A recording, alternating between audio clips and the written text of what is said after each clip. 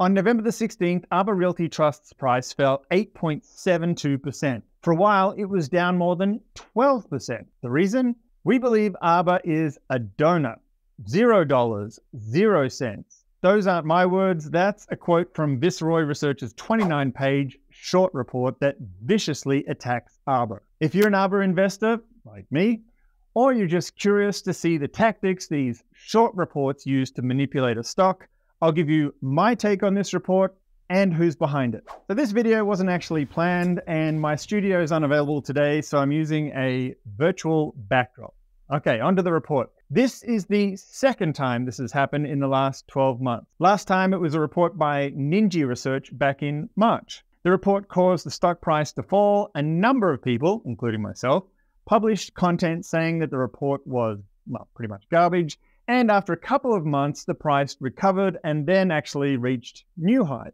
How does this one compare? Well, let's dive into some of the highlights or lowlights, as the case may be. The title is Slumlord Millionaires. That's a clue that there'll be more emphasis on mudslinging than actual financial analysis. The opening statement paints a dark picture. Arbor's high-risk multifamily residential bridge loans, which comprise substantially all of its asset book, are going bad fast. They cannot be refinanced. The end is near. It's true that Arbor is in the bridge loan business, specifically bridge loans for multifamily residential, aka apartments. These are short-term loans, usually 2 to 3 years, that bridge the gap between acquisition and the cheaper permanent financing. Are bridge loans inherently risky? No, just like any other loan. If you lend to the right borrower and secure the loan with enough collateral, the risk is manageable. Substantially all of its asset book, well, that's not true. Arbor is a bit more diversified than that. The balance sheet loans shown in green are bridge loans, but you can't ignore the agency loans shown in blue. Those are 10-year loans, not bridge loans. Then there's over $100 million revenue from mortgage servicing rights and another $100 million plus from interest on cash in escrow. At no point are these mentioned in the report. The introduction concludes with, there is no rate cut large enough, no rate caps cheap enough, and no investor dumb enough to save Arbor. Putting aside the grammatical error, and there are plenty of those in this document, this is the kind of sweeping emotional language that the author uses to create concern without actually proving anything. At the bottom of this page is a table showing the change in debt service coverage ratio for a hypothetical investment, which is a fancy way of saying they just made up some numbers and put them in a box. By the way, if you're new to this channel, the videos are usually more positive than this one. Since retiring in 2017, I began researching my investments in far greater depth because now they pay for everything. I focus on stocks and funds paying a consistent yield of 8% or more, including Arbor Realty Trust. Thanks to this short report, it's actually currently yielding 14%. The report goes on to explain how higher interest rates create challenges for borrowers, and that's true. To fund the loans, Arbor uses collateralized loan obligations, or CLOs. Viceroy claims that they've analyzed all of them. What they don't mention is that CLOs only make up half of Arbor's capital structure.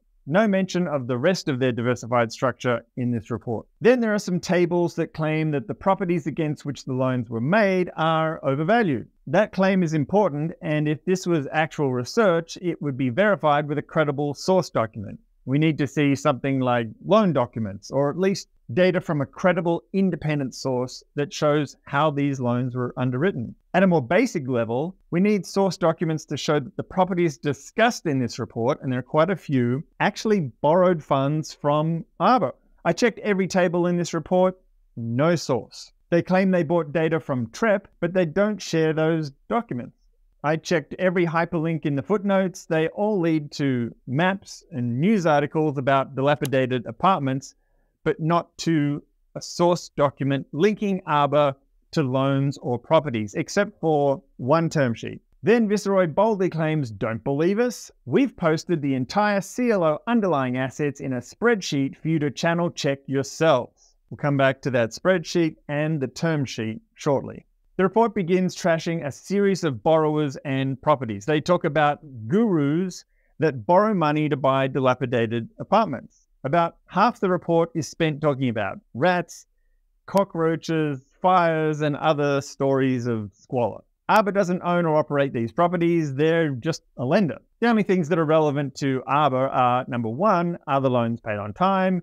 And number two, if not, how much of the potential loss can they recover by either renegotiating the loan or foreclosing and then liquidating the collateral? Both of these topics are covered in Arbor's 10K filings and earning calls in some detail. And more importantly, as a publicly traded company, Arbor is legally required to provide accurate data on these matters. On the other hand, Viceroy has zero accountability to provide accurate data. In fact, their disclaimer specifically states that the report expresses their opinions, not statements of fact. Additionally, it says they stand to realize monetary gains in the event that the price declines. That's a heck of a business model. The ability to profit from bad news with zero accountability. That's quite the incentive to spread nothing but bad news. So what about the two documents that are supposed to verify their claims that I mentioned a little bit earlier? Here's the first one. It's a term sheet that outlines an offering to invest in a pool of loans. If you look through the properties,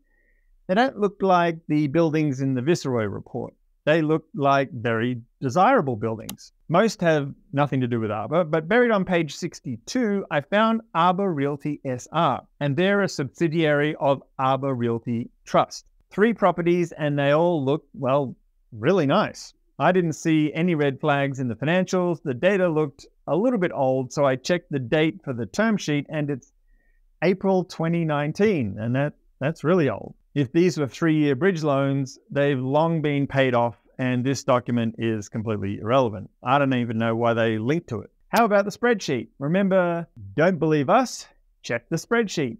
Here's the spreadsheet. Viceroy wrote 309 addresses on a spreadsheet. That's not a credible independent source of data. I won't bore you with all the weird and wacky statements in the report. I think you get the gist. So let's cut to the conclusion. The business of multifamily residential investments is no longer economically viable. That's a shame for the roughly 40 million people living in multifamily units. If nobody wants to own these units, I guess they'll just have to go out and buy houses. Excuse my sarcasm, but multifamily residential isn't going away. With rising interest rates, the default rate will increase, but it's not like interest rates are at a record high. They've been this high before, and it wasn't the end of the world. But it will be survival of the fittest for these borrowers. Poorly underwritten loans will lead to some defaults, and well-capitalized investors will come in and buy those properties at a discount and then take out loans with lenders like Arbor. Who wrote the report? Well, there's no author name or signature, presumably somebody who works for Viceroy or maybe someone contracted by Viceroy. So who's Viceroy? I looked for the photos and bios of the key executives on the About page, but there's only mentioned their first names, which is a bit odd. A quick scan of Wikipedia shows their troubled past, though. They racked up millions of dollars in fines in various countries, including the SEC in the United States and regulatory authorities in Germany, the UK, and South Africa. And what were they fined for? Releasing reports containing false and misleading statements. Shocker. I think Arbor Realty was targeted initially by Ninja because its business and its financial statements are pretty complex. It worked back in March, so now Viceroy is trying to make a buck, and they've probably already made a pretty tidy sum on this. These reports make accusations that would be complicated and really time-consuming to refute.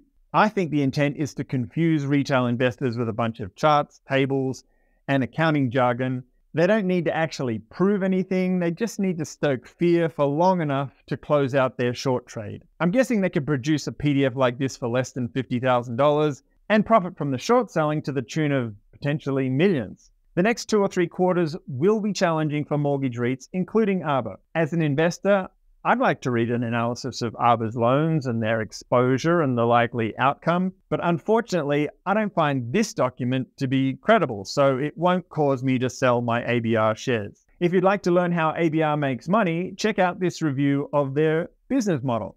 That wraps it up for this look at a short seller report. More armchair income coming soon.